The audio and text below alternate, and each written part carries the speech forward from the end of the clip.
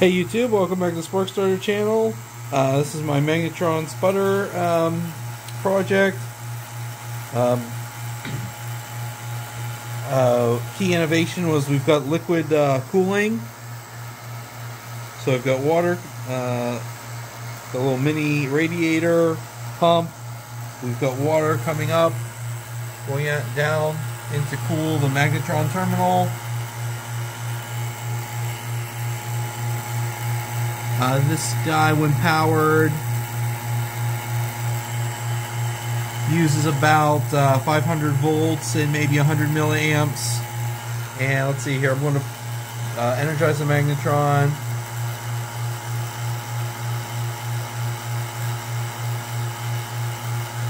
You see that green glow from copper ions.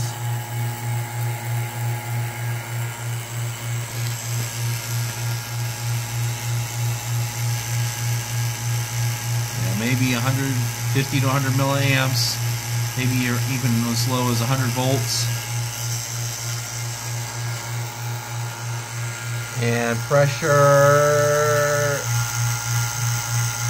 between 250 to 500 microns.